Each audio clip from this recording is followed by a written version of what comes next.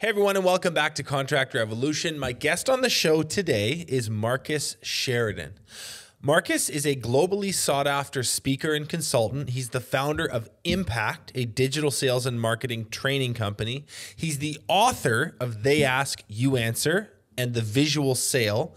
And he's a partner in River Pools, a Virginia-based fiberglass pool business. He helped save and grow through the 2008 recession and then become one of the most successful pool franchises in the US. Marcus is the go-to guy when it comes to content marketing and inbound sales, especially for contractors and home services. And his philosophy is simple but powerful. If your customers are asking about it, you should be creating content about it.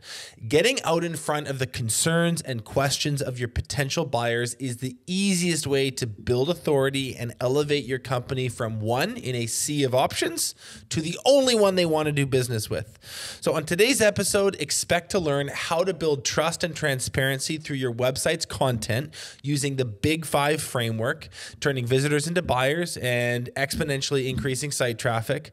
We talk about just how educated the modern buyer truly is and why relying on uninformed clients is no longer a viable marketing and sales strategy, if it ever was. And lastly, I get Marcus's insights on how to navigate through a changing market, having carefully steered River Pools through the '08 financial crisis himself. Making great content doesn't have to be hard. You just have to know where to start. If you're watching this on YouTube and you're not yet subscribed to our channel, click the button below to do that right now. And without further ado, let's dive in with Marcus Sheridan. You're watching Contractor Evolution, where we unpack the systems, tactics, and skills you need to take your fast-growing contracting business to the next level. You're here to learn what it takes to scale up, work less, and increase profitability. You've come to the right place. Stay tuned to learn what separates the new breed of contractor from the old school, and welcome to your ultimate guide on the business of contracting. Marcus Sheridan, welcome to Contractor Evolution. I'm really excited to have you today, man. How's it going? Benji, it's going to be a good day, buddy. I got a strong feeling about this one. That's good. That's good. I got a strong feeling about you as a guest too. I've been wanting to get you on for a while, and I think I'll actually start by just having you tell a bit about your story from the beginning. We're going to get into They Ask, You Answer and some of the stuff you're doing at Impact and all this stuff. But I think our listeners would actually really benefit by knowing a little bit about how you came to be where you are, because the journey was, somewhat non-linear and very interesting and very relatable for our audience. So maybe just tell us the Marcus Sheridan story, if you will. Yeah, so when I got out of college right around 2001, I wasn't sure exactly what I was going to do career-wise. And my two buddies had just started a pool company. And they said to me, hey, did you want to come work in this little retail store that we just started while we're installing swimming pools out in the field? And I said, yeah, sure, until I figure out what I'm going to do with my life. And then they ended up inviting me to be a partner about 6 months later. And we fought to grow the business, as we tend to do with businesses. And come 2008, 2009, the market crashes. And pool companies all over the U.S. were going out of business. Really, really bad time to own a swimming pool company. But as you know, Benji, there comes with great pain. Oftentimes comes great innovation, because we do things that we have known for a long time that we should have been doing, but now we've got the impetus to do it, right?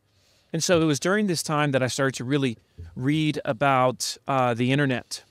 And it was the first time I saw phrases like inbound marketing, content marketing, social media. And when I heard my simple pool guy mind was, Marcus, if you just obsess over your customers' questions, worries, fears, issues, concerns, and you're willing to address them on your website through text, through video, you just might save your business. So I can recall one night I sat there at my kitchen table and I just brainstormed like every single question I had heard over the years that people were asking about swimming pools and fiberglass swimming pools. And then over the next 2 years, I answered those questions through text, through video, on my website, almost one a day, every day for the next couple of years. And we would quickly become the most trafficked swimming pool website in the world. We became like the Wikipedia of pools. And I started writing about the success we were having. And I called this framework, this philosophy, They Ask, You Answer. which is this obsession, the questions and the worries and the fears of the buyers. And so as I was writing about this, companies started to say, hey, man, can you teach me how to do that? And then others would say, can you share this story, your pool guy story at our event? And so quickly before I knew it, I started to speak. And once I got a few stages, I got a lot of stages. And that's been my full-time job for the last 10 years. River Pools would go on to become a massive company, a manufacturer of fiberglass pools, the first franchise of fiberglass pools in the U.S. And in 2021, I sold the manufacturing and the franchising side. I still own the original River Pools, so it's still a pretty good business. The book came out in 2017, They Ask You Answer, and that led to a very successful agency that helps companies now all over the world apply They Ask You Answer to their business. So it's a fun time, Benji. It's been a great ride, and it reminds me a lot of, I'll just say this one more thing before I finish the story. In 2010-11, I had never made more than $100,000 a year. And my business was still trying to recover, and it was a lot of pain. And by 2021, I became a millionaire. And what's interesting, I couldn't stop thinking about that quote. That is, we oftentimes overestimate what we can do in a year and underestimate what we can do in 10. So my life completely changed in 10 years, and it really has been an amazing ride. I love that comment about patience. It's been my experience too. Just the 12-month business cycle isn't as long as you think, but a decade's a lot longer than you think. And there's also, compounding returns in there. So what's really interesting about your story is I read about you in this really great book called Epic Content Marketing by Joe Pulizzi, which we read sort of as a framework before launching into our podcast and the content brand that we're trying to build. And, this is, probably a dated book by now, but I still think it's so relevant. Some of the stuff it teaches and talks about. And you were featured really heavily in it. And we were like, man, this guy has a pool company and he's got I don't know how many hundreds of thousands of site visits just by writing articles about these super niche, random technical questions about the installation of a pool or how to service it. Yeah. And so this feels like kind of a full circle moment getting to talk to you. When you think back to that period of figuring out this They Ask You Answer framework, do you kind of credit the 08 downturn and some of the suffering on a business level that you guys went through as what almost forced you to find this? 100%. And that's why I said with that pain comes the innovation. That's why, too, Benji, when we look at what's happening right now at the marketplace, I would expect the next couple of years we'll see more innovation than we've seen in the last 10, simply because companies are going to be forced to innovate. That's just what happens when we're under strain, when we're under stress. And speaking of Epic Content Marketing, Joe just came out with the revised version of it. And so it's up to date. It's brand new. Lots of new case studies. I'm still in there, but there's a lot of other new case studies. And so if you're listening to this, I would recommend his book. It's a very, very good one, like you said. One of the things you talk about in the early parts of the book is this concept that there are blurring lines between sales and marketing. And that is something that I personally sort of feel on an intuitive level, but I'm not yet able to really succinctly describe what's going on there. I kind of know it to be true, but maybe you could help fill the gaps. What do you mean when you make that statement? So bottom line is our buyer is more informed than they've ever been. When we research, when we buy, we're more informed than we've ever been. Studies have shown that the typical buyer is roughly 70 to 80% through that buyer's journey before they reach out to a company. So before they fill out that form on their website, before they call them, they are on average 70 to 80% through that journey. So they're vetting us to death before they reach out. And so what does this mean? Well, it's very interesting because if we're being honest with ourselves, And we said, okay, well, what department, therefore, of your organization has a greater impact on the actual sale? Is it the sales department or the marketing department? Which one? Well, it's the marketing department because they're handling so much of the buyer's journey. And oh, by the way, it's not a sales journey or a sales process. It's a buyer's journey, folks, because they own it. They are in charge. We're not in charge anymore. They're really dictating the terms more than ever. They have the ability to do that. And so once you accept that, you're like, okay, so marketing is handling more of the sales process than they ever have, certainly more than your sales team is handling.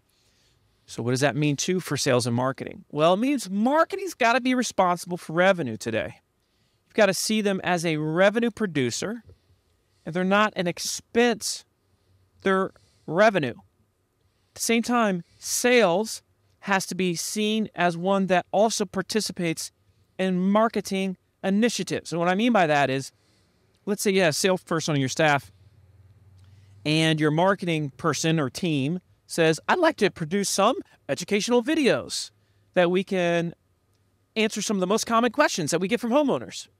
Well, that salesperson, if he or she says, no, that ain't my job, I'm going to go in the home, I'm going to sell, you make the videos, not getting it.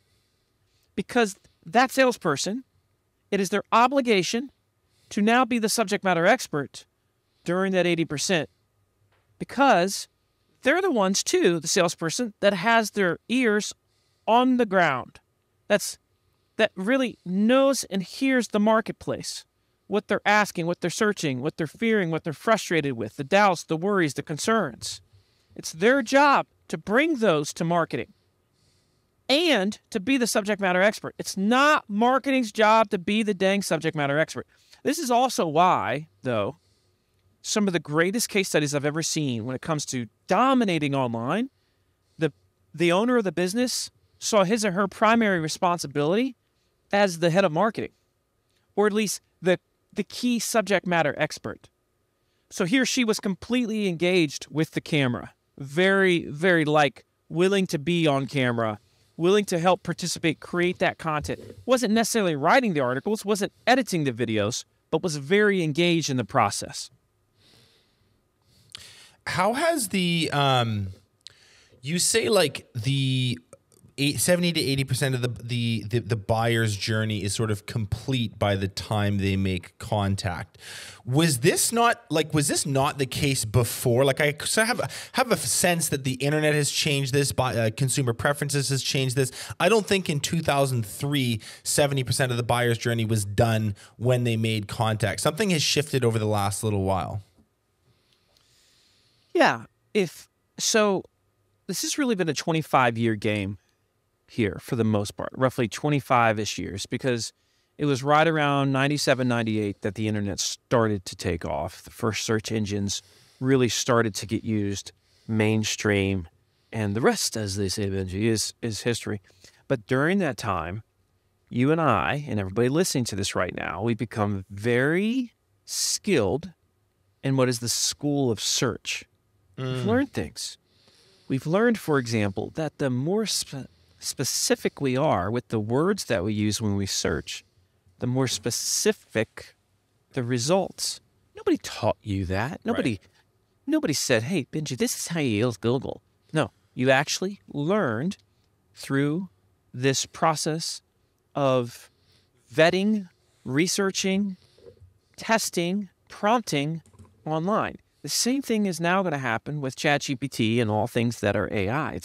We're going to go through the exact same process, but it's going to just happen faster than it happened in 1996, 7, 8, right? And so because we have all the information now at our fingertips, what that means is our patience is less, our expectations are greater. Our intolerance as well has grown for companies that are not willing to give us what we want. Right. That are not willing to talk about those fundamental questions, worries, fears, issues, concerns that we have during the buying process. Do you think that the role of the salesperson then has changed too? And if so, what was it before and what is it now? Well, I think oftentimes the salesperson before was the primary teacher. Right. That is no longer the case. At least it should not be the case. At least after you've shook hands with said salesperson. Now, if that salesperson is the primary teacher while they're vetting you online, great. But not once you've shaken hands. That's a problem if that's what you're dealing with right now. So I think the salesperson of today, and this is why we have great books like, let's say, Challenger Sale, right? Because what they need to be is a trusted advisor, right? That's the idea. The trusted advisor doesn't just, roll over. They're a subject matter expert. Now, what's interesting, though, is if I talk to a group of people, if I'm with an audience, and I say, how many of you have recently gone through the buying process and you met with a salesperson where you could tell right away that you knew more than the salesperson knew about the thing they were selling? Everybody in the room raises their hand. Happens all the time. And that's because we got so dang much information at our fingertips. Now, this elevates the standards, the bar for the great salespeople today, because you still got to be a great subject matter expert, but you also have to have the skills to be a trusted advisor. You got to know when to push back. You got to know how to ask the right questions. And the sad reality of it, most of those fundamental soft skills of selling interpersonal skills, they're a lost art, man. Most of these companies these days, they're so focused on pipelines and have you put the data in the CRM that they're not even doing role plays anymore and teaching you how to ask the right discovery questions, causing core problems with salespeople around the world. I know that's a whole other podcast, by the way. But point being is the bar has raised. I've noticed the same thing with us too. As you know, we've been producing, releasing, distributing content for about over 2 years now, and the level of first of all, it's been unbelievable for our brand trust, our reach, our the qualified leads we generate. All that stuff is up. But it's also created a situation where our sales team needs to be more on it than they were before because potential buyers are coming in not with generic high-level questions about tell me about your product and blah, blah, blah, but because they've consumed the content, they come in and they're like, I have this very specific problem with my onboarding process for field staff. I wanted to talk to you about that for like half an hour. So it means that I know exactly what you're talking about because I've observed it with our marketing and sales teams where it's like, yes, these people are more trusting and we have more of them to work with. And the sale in some ways is easier, but in other ways it's more challenging because you need to have technical prowess. You need to be that advisor, as you say. And I just think that's, so I'm absolutely a proponent of this because I've seen what it's done for our company, but it is interesting to pay attention to the shifts it creates. It does create shifts. I mean, I've had situations, I'm not going to lie, where somebody was talking to one of my salespeople and they said to the salesperson, oh, yeah, I'm hearing you, but, I was watching Marcus and Marcus said such and such. And so it sounds like, you're all not on the same page. Now that gets really slippery there, bro, right? Because they're vetting us. And I'll say this, when it comes to sales today, it is our job as great salespeople today to help the prospect feel like they have heard our voice and seen our face, and therefore know us before we've ever met them. And if the moment they see you and shake your hand, if that's the first time they've seen your face and heard your voice, you as a sales professional have failed that prospect. That is inexcusable in 2023. That should never be the case. You talk about this thing, maybe this is a good segue. You talk about something you call the ostrich marketing strategy in the book, and that's just kind of a hooky visual. What's the ostrich marketing strategy? Yeah, right. The myth is the ostrich, when it has a problem, it buries its head in the ground, right? But it is a great visual because what businesses do is when we get questions that we don't want to address, we bury our heads in the ground too, right? So if you look at really what they ask you, answer is, it is the ultimate framework becoming the most trusted voice in your space. That's what will help you do. But if you want to become the most trusted voice, you got to be willing to do three things. You got to be willing to talk about what others in your space are not willing to talk about. You got to be willing to show through video what others in your space aren't willing to show. And you got to be willing to sell in a way that others in your space aren't willing to sell. So I would ask you, if you're listening to this right now, can you honestly say that we are, as a business, talking about showing and selling in a way that at least 95% of our competitors are not consistently doing right now? Now, if I was in a room of 100 people, one person might raise their hand that could say, yes, I'm doing that. Now, you see, those three things, that's the antithesis of the ostrich. The ostrich says, I can't talk about that. If they ask me, sure. I can't talk about pricing. I can't talk about my competitors. I can't talk about reviews. I can't do those things. To heck you can. Of course you can. You are making the election not to, but you can talk about whatever you want. What you should be debating is, how do we talk about this effectively? Because if the prospect has asked you about it, it should be something you're addressing online, period. Don't debate it further than that. Golden rule, folks. Treat them as you yourself would want to be treated. So there's lots of subjects that we research. In fact, in the book, we talk about, as you know, Benji, the big five. There's 5 subjects that buyers are obsessed with whenever they are researching a product, a service, a solution. Here's the 5. As buyers and consumers, we're obsessed with how much is it, cost questions, problems, what are the negatives with it, comparisons, how does it compare to that other thing I'm looking at, reviews, what's everybody saying about it, the good, bad, and the ugly, and finally, best. Best, most, top. How many times have you gone online and searched the best such and such companies, right? So cost, problems, comparisons, reviews, best. These are the big 5, and companies don't want to talk about them, and consumers, all they want to do is ask questions about those 5 subjects. So we're going to dive into all 5 of these. Let's just be super literal for the audience. When we say talk about, what are the environments that we're saying? Are we talking about website, social media channels, sales collateral and brochures? Like, this is a, the they ask, you answer philosophy is a framework for understanding, collecting, making, and distributing the content that your buyers want. But I first want to answer this question. If we're nowhere on this, where should we be thinking? What's the real estate that we want to fill these answers with, if that makes sense? Foremost, it is on your website. It's going to be on social too, right? Could be on your YouTube channel, whatever. But fundamentally, it's going to live on your website. And ideally, you get to a place where eventually you have what we call in the book a learning center. Learning center or a learning hub or a knowledge center. This is that hub of information where they can learn in their own style. So it could be under your learning center, you've got some different categories. You've got educational articles. You've got your video library. You maybe have a podcast like you do, Benji. They're a Contractor Evolution like this.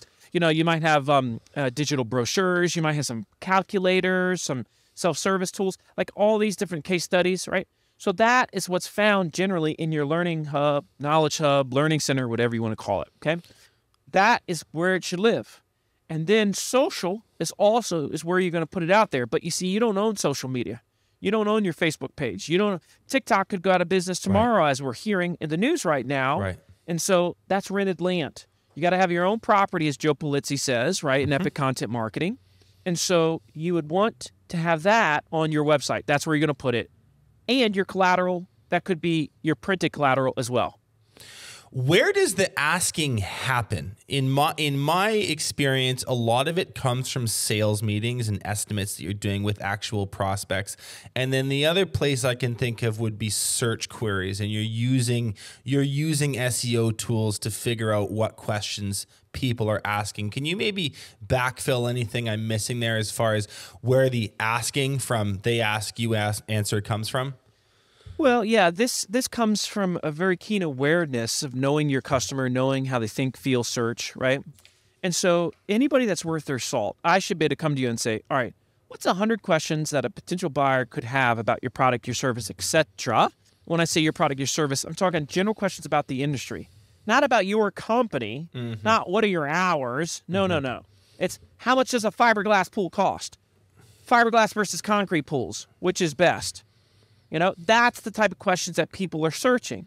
And so those are the ones that you should brainstorm without using any tools at all first. And once you've done that, then you can use some tools. Easiest, cheapest tool is the Google box at google.com. And you just start searching and you let it suggest, right? So you might say, let's say you're a home contractor and you do a lot of siding. So you might go online and you type in best siding for, and then it's going to show you a bunch of different applications, right? For commercial applications, right? For homes or certain types of homes. It's like you're going to get all these different queries that people are doing. Each one of those is a separate question, separate search that should be addressed on your website through text, through video. So you got to become really, really obsessed with the way people think. To give you an example of this too, Benji, is like when I started the Ask You Answer and I was in a home on giving a quote to a homeowner, if they would ask me a question in a meeting, I would think to myself, before I even answered, I'd think to myself, is this answered on my website? Right. And then I would think, why is it not answered on my website? Why are they asking this right now? If it is answered, how come they don't know the answer? Or have I not addressed it? Why have I not addressed it? And so it's like my best keyword tool, okay, in quotes there, was listening to the stinking homeowner and becoming truly obsessed with their thoughts, searches, worries, concerns, the whole nine. Yes, you can use those tools, but that's where you want to start. Yeah, totally. I like what you just said there, because I would say getting into maybe the SEO side of this is a little bit more advanced and something you should do. But if you're kind of just on square one, just like have a long page of notes and listen very carefully in your sales meetings, because you will probably get those first 100 questions you need to answer from there. Nothing fancy required about that. I want to talk more about the big five. And the first one you talk about is pricing and cost. And I'm paraphrasing the chapter, but your thoughts on this are that you should be incredibly forthright and transparent about what you charge, how you charge, and why. Can you maybe talk about why that's such a fundamental thing? And then also what kind of objections or pushback do you get on that idea from contractors? Okay. So we've got so much data now because of the amount of companies that we worked with. We know the subjects that people search, especially when they're serious about buying. Those big five, they run, let's say, the home improvement space and so many other spaces. I mean, it just goes on and on. But again, cost, problems, comparisons, reviews, and best. Now, let's talk about cost. Can we start with cost? Yeah. Is that cool with you, Ben? Yeah. Let's do one at a time. Let's analyze the pushback on cost, okay? And I'm going to say this out loud. If you're listening to this, I want you to just answer in your head as if you were with me right now.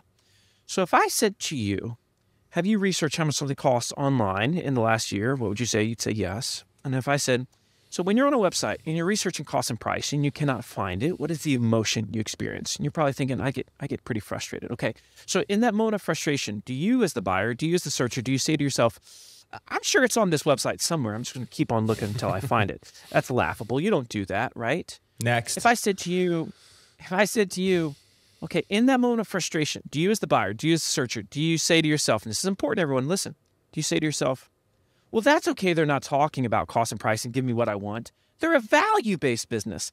I'm going to call them on the phone instead. Now, everybody's laughing, saying, ain't no way I do that, because you as the buyer, you as the searcher, you keep doing what? That's right. You keep searching, and you search until what happens? You find it elsewhere. You find what you were looking for. That's right. And generally speaking, whoever gives you what you were looking for, they're going to get what? They're going to get your business. If not your business, they're going to get first contact, first phone call, and that's the case with all of us. Now, you say to yourself, well, that might be true for me, Marcus, but you see, you don't understand my business. Yeah, I do understand your business. It's built on trust, just like mine. So let's analyze it further. There's 3 reasons why we don't like to talk about cost and price on a website. First reason, we say every job is different. It's a customized solution, yada, yada, yada. Okay, so if I said to you, can you help me understand the factors that would drive the cost of your service up? Could you answer that? Yes or no? The answer is yes. If I came to you and I said, can you help me understand the factors that would keep the cost of that product or service of yours down? Could you explain that? Yes. If I came to you and I said, can you help me understand why some contractors are so expensive? Yes. If I came to you and I said, can you help me understand why some contractors are so cheap? Could you explain that? Yes. And so you see, the whole idea of it depends is the easiest to address on your website by explaining what drives costs up, what drives costs down, why are some companies so expensive, why are some companies so cheap. That should be addressed by every single contractor in the freaking world, because this is how you define value in the marketplace, folks. And if you don't define it, people won't know. So that's how it works. And then you can talk about you.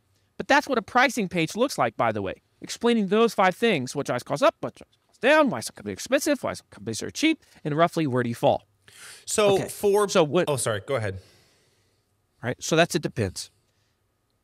Second reason why we don't talk about cost and price is we say, my competitors will find out.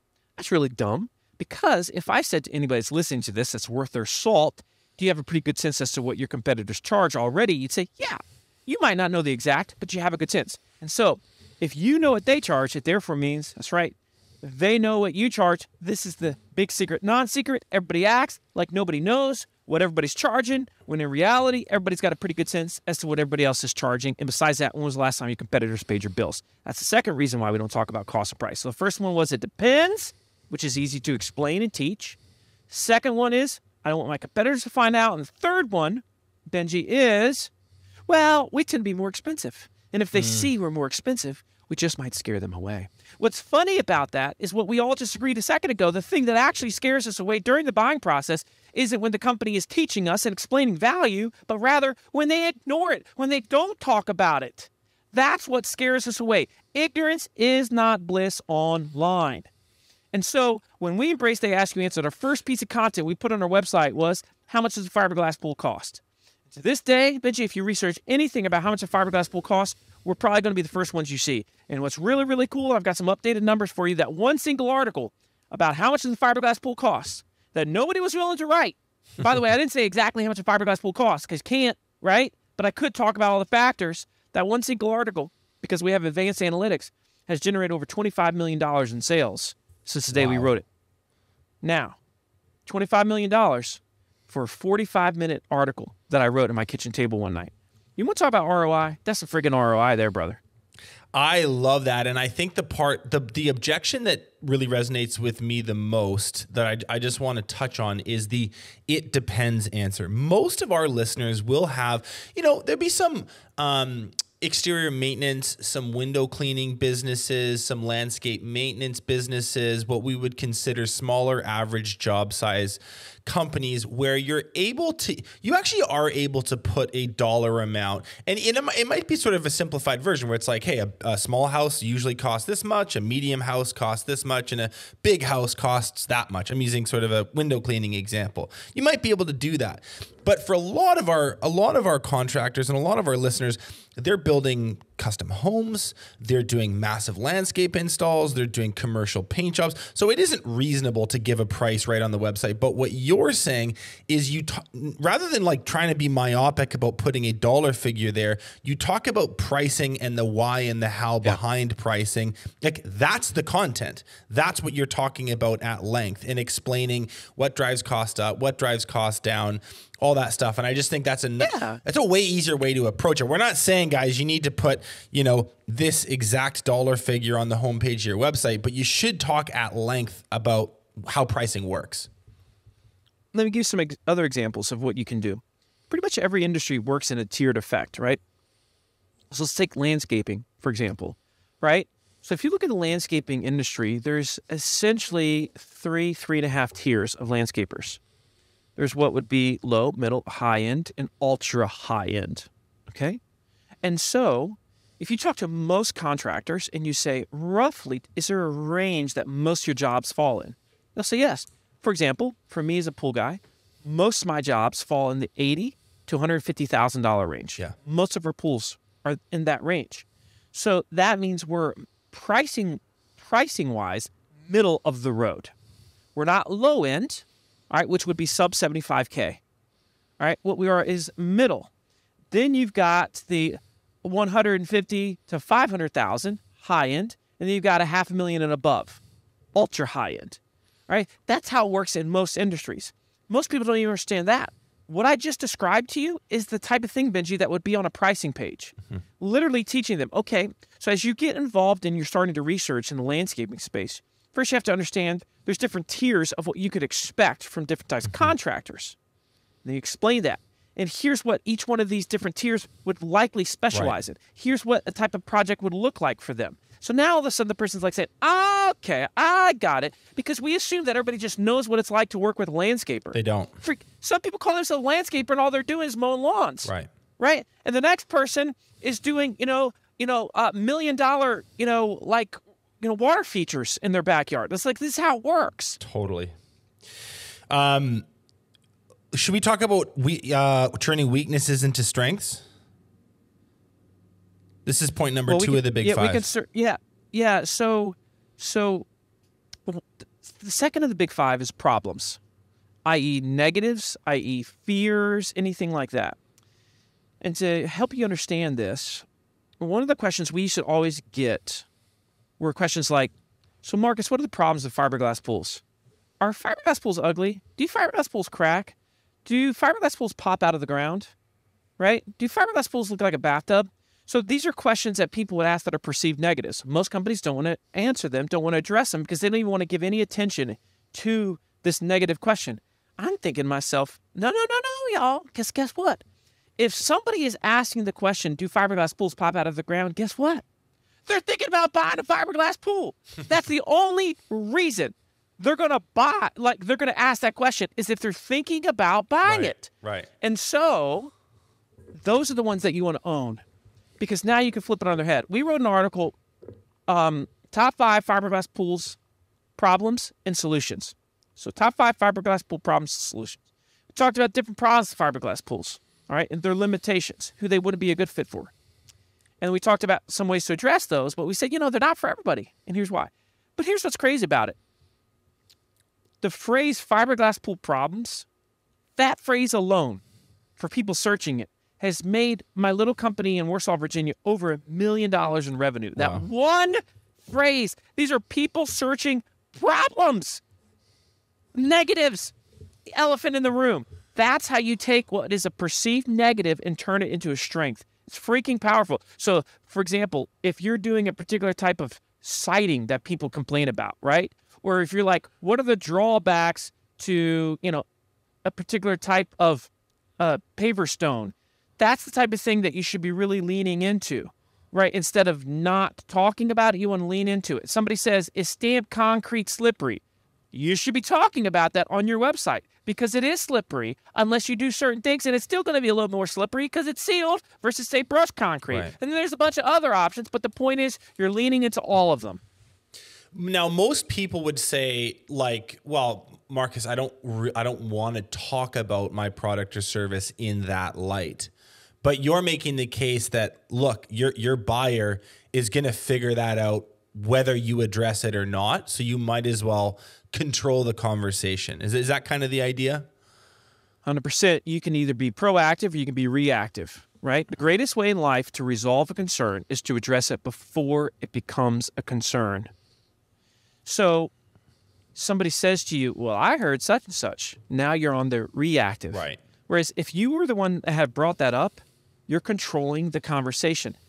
But to your point, Benji, what's happening is people still believe it's 1995 and buyers are dumb, that they're uninformed, and that the salesperson's going to be doing all the teaching. That's not how it works anymore. It will never go back to that. And so if we treat them as informed, intelligent human beings, our ability to earn trust and stand out from our competitors is prolifically high. Right. I remember a time selling home services unsuccessfully where you'd get in an estimate or you'd be meeting with a prospect where on some level there's a part of your brain that's hoping they don't have certain information. Like, I'm embarrassed to admit that. You're just like, because I don't really want to talk about it. I hope I can just skate around this conversation. I just don't, I may have gotten away with that in 2011. I don't think that's happening on any level anymore. They know. No, here's the phrase. consumer ignorance is no longer a viable sales and marketing strategy. Right. That's so well said. That's so well said. So what about verses and comparisons? That's point number 3. When somebody, in the contractor space, this is prolific. People are constantly saying this versus this, pros and cons of this versus that, right? I mean, it just goes down the list.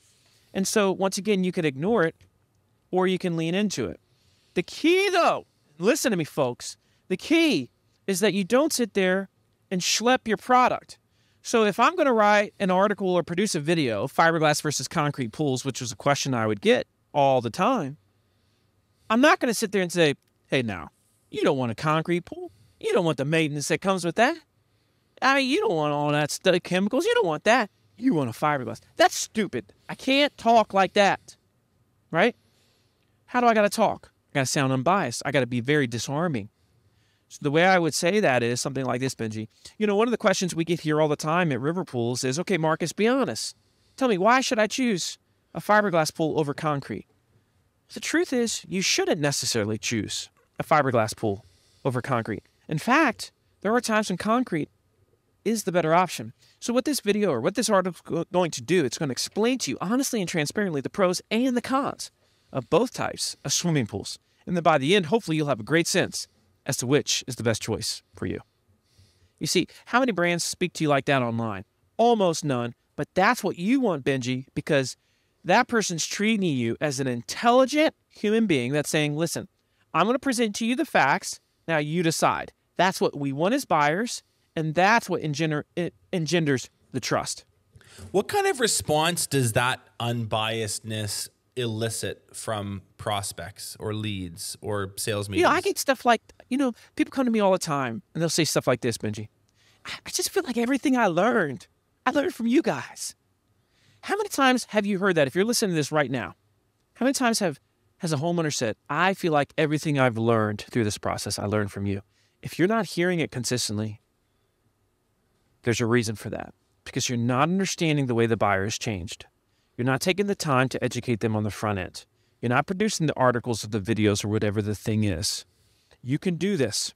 Everybody, you've got more subject matter expertise in your brain than 99.9% of the world about that thing that you do. Right.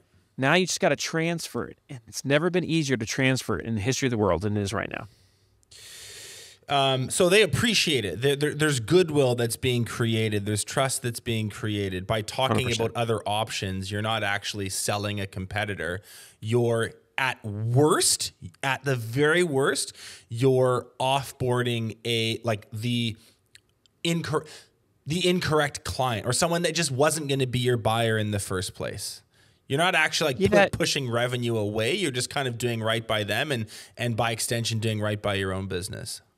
Yeah, this is why whenever you're presenting anything that you sell, you want to try and show both sides of the coin, because that's the disarming element. When we say disarming, think of it like this.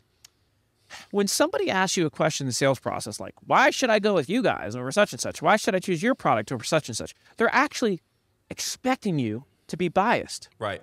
And so the key to disarming is to get them to immediately let go of that defensive posture. It goes back to the hostage negotiator and the bad guy. So the bad guy is trying to negotiate with the hostage negotiator, right? First thing the negotiator says is drop your weapons. Put your weapons down. Let's talk about this. Why does he or she say that? Because you can't have a conversation that's rooted in trust if somebody's pointing a weapon at you.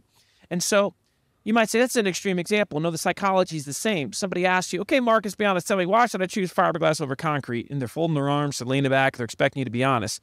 Come around and say, you know what?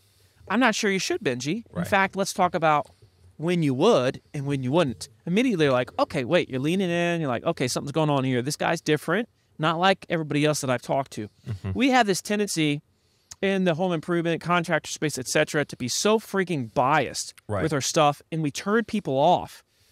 Bad. But what's powerful is the moment you're willing to say what you're not, who you're not a good fit for, is the moment you become dramatically more attractive to those who you are a good fit for.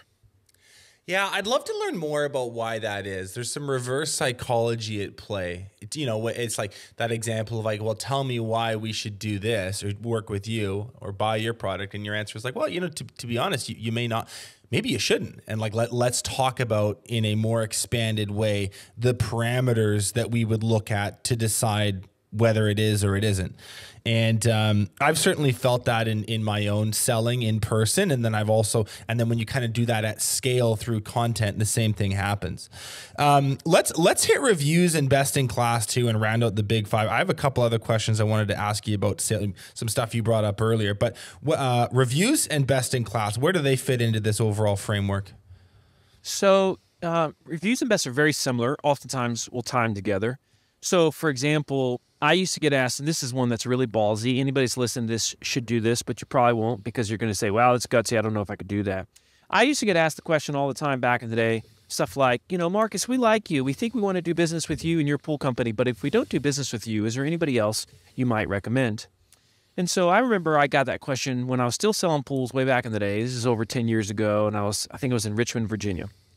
Met with this couple of 2.5 hours. Marcus, we like you. We think we want to get this pool from you, but if we don't get this pool from you, is there anybody else you might recommend? I thought to myself, okay, daggone it, they asked the question.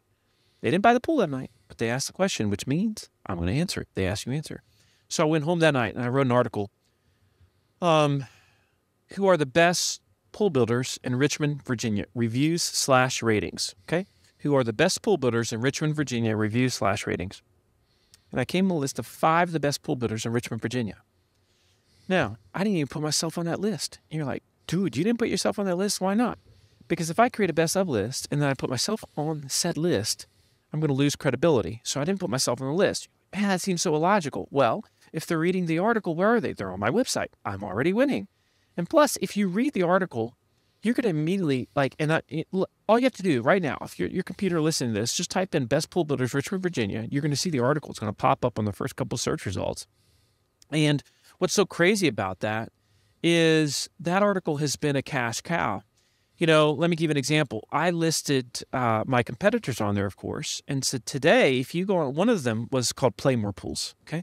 And so if you go online today and you research reviews, Play More Pools, Richmond, Virginia, what do you see? That article. Right. That article, which is why when people are researching my competitors today, oftentimes they're going to learn about my competitors from me on my website.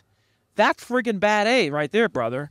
And that happens because I get asked the question. I'm not going to shy away from it, but here's what I'm not going to do. I'm not going to say anything negative about the competition. I'm going to literally, if I'm going to make a statement about them, it's going to be something they would say themselves about themselves. They're from this area. They specialize in this area. They've been in the business this long. Okay. Whatever that thing is, that's what I'm going to say about them. All right. And that's how you want to approach it with your competition. Now, again, the key to any review and any best is you got to be willing to say both sides. If you do a good review of, let's say you're going to do a review on travertine decking. Okay. If you're going to do a review on travertine, you got to talk about what are the pros and what are the cons. So a potential con would be, travertine is absolutely beautiful, but it is more expensive than your typical paver. And so if you're thinking, I really want some type of block paver patio, but I want to stay on the lower end of cost, well, then travertine's probably not the best fit for you. Right. So that's a classic example of saying it in such a way that you're not saying you're cheap. If you're cheap, go with, regular paver patio. No, you're saying, hey, listen, if you want a paver patio, something that's blocky, but you don't want to spend top dollar, travertine's probably not the best fit for you. People appreciate the heck out of that. Right. Do people think, like, when they listen or read your work, do they like the idea of talking about competitors not in a negative light, in a neutral or even at times maybe positive light? Do they think you're nuts? Yes. I get it all the time. I mean, I was the first person that I'm aware of in the industry that was very aggressively and openly talking about competitors. I was giving awards out to different competitors, best in class awards. I mean, I was doing all types of stuff because the only thing I wanted to make sure of is that when they were learning about the thing, they were learning from me. That's all I cared about. And I knew everything would fall into place after that. I think as well, you're playing into something to do with abundance mindset, or you're like, Absolutely, brother.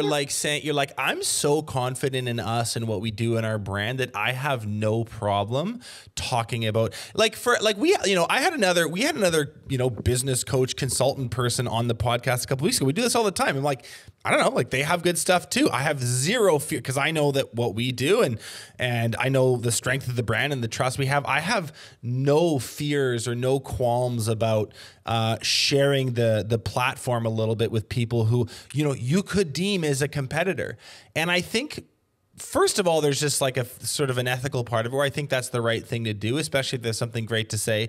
But if I'm being selfishly a marketer, I also think you're kind of purveying a level of like, yeah, I'm not worried about it. Like we're that good.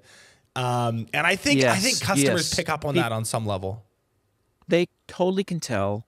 They feel like you're the expert, like you're the trusted voice because you address the elephant in the room.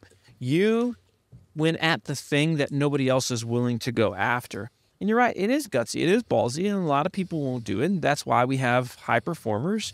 And the other 95% are just like, wow, that's a pretty cool idea. I can't believe it did that, but they won't do it. Like literally, of the people that are listening to this right now, 5% will buy the book they ask you answer. And then of the people that read it, another 5% will actually do it to any serious degree. This is, to me, what's so great about life is because I always know that the very, very high majority are going to hear the idea, say, wow, that's wild, and they're going to do nothing about it. Yeah. Yeah. I love it. Okay. So all this stuff, like, obviously takes some work.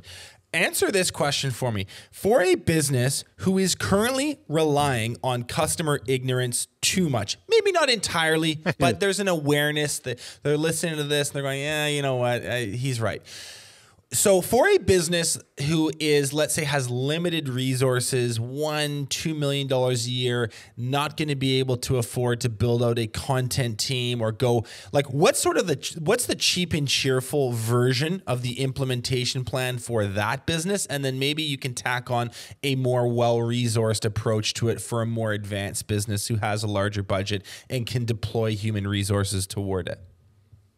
Yeah, if I was a much smaller shop and I had to produce the content myself, I would just be doing a lot of video because the video today is the quickest way for you to show and tell a story without spending almost any money at all. And this is especially true with short form vertical style video. Call it YouTube Shorts, Facebook Reels, Instagram Reels, and TikTok as well. So those style, like every single job you ever do from this point forward should have a before, during, and after video that is produced that shows the change in the process. And that can be edited together by your 16-year-old daughter, and bam, you've got a YouTube short that's going to potentially just go nuts. And those work very, very well. They're very effective. Now, there's a lot of other videos that you should be producing. You can read about them in the book. The shorts aren't the only one, but that's where you want to start. Also, because of ChatGPT and AI today, there's so many questions that you can get answered. You just need to make sure you add your personal human voice to those. That's important. And so you want to, if you're going to go and you're going to say, okay, ChatGPT, what are the 5 best, types of sightings for homes in 2023 or whatever you do.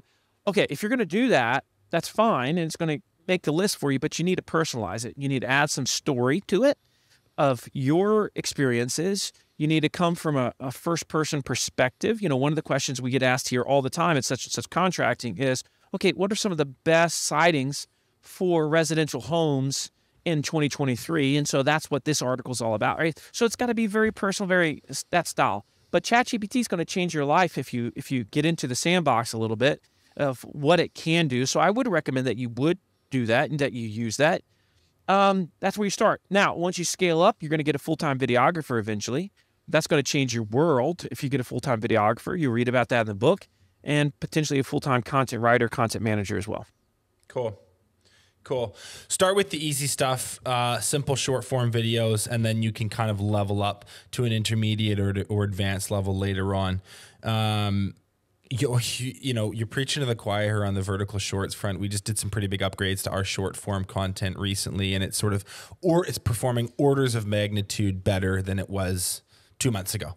Like it's a pretty crazy. overnight improvement. Yeah, it's not no work. It takes some hours in editing and some clever cuts, but it's not a crazy amount of work to get reach that a year or two ago we didn't think was possible. Okay, I want to just there's a couple closing comments I want to just hit with you. You mentioned right at the top of this, like the toddler stage of your business journey, especially with River, was through 2008. You also made a comment about like innovation happening through downturns, and I try to avoid to be too like clickbaity with content. I also am very aware that really no one, even the world's best economists, know what's going to happen. So I'm not projecting. I'm not asking you, hey man, what do you do in the next 6 months when everything goes to crap? Because we don't know exactly what is going to happen. But if there was a scenario where a market contracted and it just was more challenging, what advice would you give to entrepreneurs around navigating a changing market, having been through one yourself? Well, first thing is get excited, because there's about to be a whole lot of innovation, and maybe that's going to be from you. For you to be forced to innovate is what's going to happen from a sales perspective. And so I'd say start thinking like that. No, now is the time to plant the seeds. Don't wait for the storm before, or for the famine to start planting the seed. You want to start doing it now. It's, and for the future reference, it's during times of prosperity where you plant the seeds, and then once the famine comes, now you can really separate yourself from the competition. I would also say just got to get back to obsessing over learning your personal development, work on your sales skills. Do role play trainings all the time with your team. If you're not doing that, if you're not doing role play trainings once a week with your sales team, you're missing out. Where do you think the archetypal sales team or salesperson for a contractor home service company, where are they at after 2 years of the COVID boom? Fat and happy syndrome, order takers. I mean, at least 90%. I'm not saying that nobody was working, but there's the people that got in this game post 2020, they have no concept of what it's like to be in a dogfight and what it's like to really sell. I'm the national sales manager or trainer, for my franchise of salespeople that do swimming pools. And I can tell you that, for months now, we've been talking about it's going to be a dogfight. The dogfight's beginning. And so you got to do whatever it takes to up your game. And a lot of people got to sharpen the saw because it got pretty dull during COVID. Where can people find out more about your work, Marcus? Where would you have our audience connect with you? I think we'll link to the book as well, but maybe just leave a trail to follow you behind. Definitely LinkedIn. I'm going to that is where all my best stuff lives. I'm very active on LinkedIn. So you can find me there. Obviously, get the book They Ask You Answer, and you can reach out to me personally, Marcus@marcussheridan.com. Okay, amazing. I really appreciate your time today, Marcus. Love the book, love your story. We'll be in touch in the future because Breakthrough Academy needs to implement a ton of this stuff. So thanks for being here today, and we'll see you next time. My pleasure, Bet. See ya. Thanks so much for watching this episode of Contractor Evolution. If you've already subscribed to our channel, consider sharing this episode with another contractor who you think needs to hear it.